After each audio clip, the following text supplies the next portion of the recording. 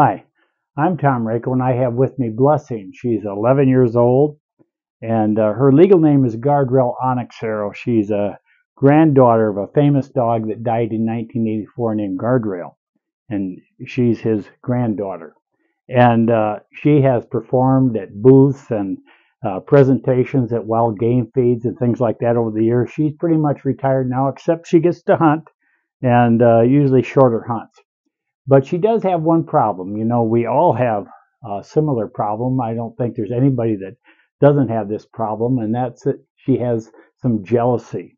You know, James had told his readers, he said, for where jealousy and selfish ambition exist, there is disorder and every evil thing.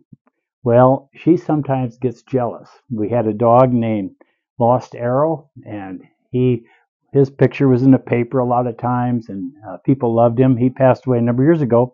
We have a painting.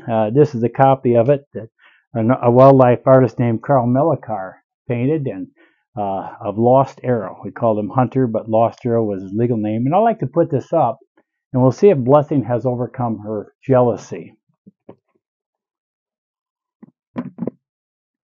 Well, that doesn't look too good right now. Okay, so here he is. I'm going to put it up. You're not going to be... Well, I don't think she's going to overcome her jealousy, but you know, the good news is God will help us, and we all struggle with that at times. And maybe you struggle with it, but we can look to the Lord. You know, God Himself is jealous in a good way.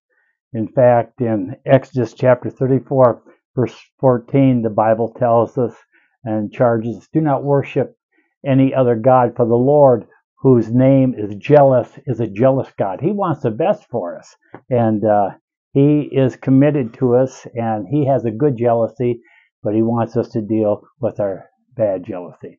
Can you say goodbye to everybody, Blessing? Yes, and she said, I'm a little bit jealous, but we're working on it.